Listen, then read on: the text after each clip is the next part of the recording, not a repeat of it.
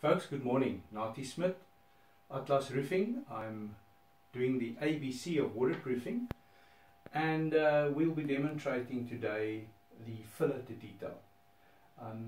The fillet detail is used on parapet walls, and we're going to do a modified mix using our recipe on the board here, where we will be mixing a latex, a milky liquid, into our plaster to modify it, to make it stronger and a little bit more waterproof. So on the table we have our mix design as set out. 4 components of sand by volume and 1 of cement. We have a 1-to-1 mix of latex and water, giving us our gauging liquid. And we are simulating a parapet wall and a floor deck or a flat roof deck.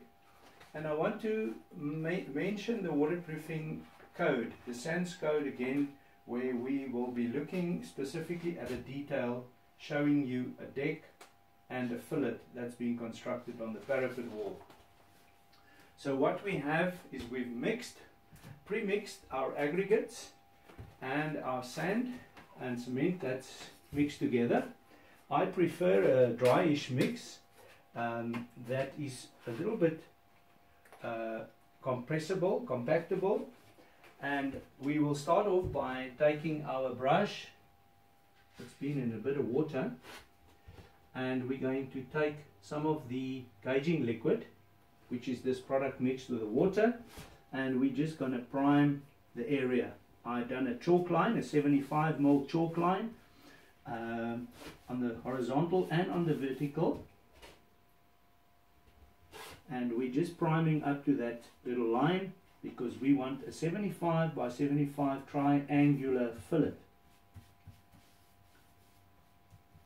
So whilst the primer is still wet and tacky, we will be taking our mortar and we will be fitting it right there in the triangular fillet area.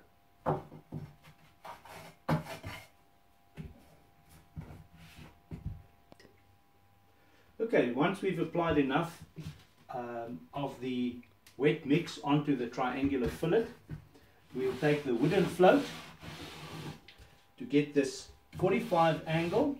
Sometimes it'll be a coved fillet, and the whole reason why we do the fillet is to cater for movement in the 90-degree corners. The fillet can be done around chimneys, on parapet walls, wherever we expect movement that'll be putting stress on our waterproofing where it comes into the 90-degree corner. By modifying it with the latex, we're giving extra strength and movement ability to our sand cement screed, and this will take all the movement. I refer you back to our SANS code and to the detail of the fillet, and we'll be advertising this on waterproofingonline.co.za, our website, in the near future. Thank you kindly. Go well.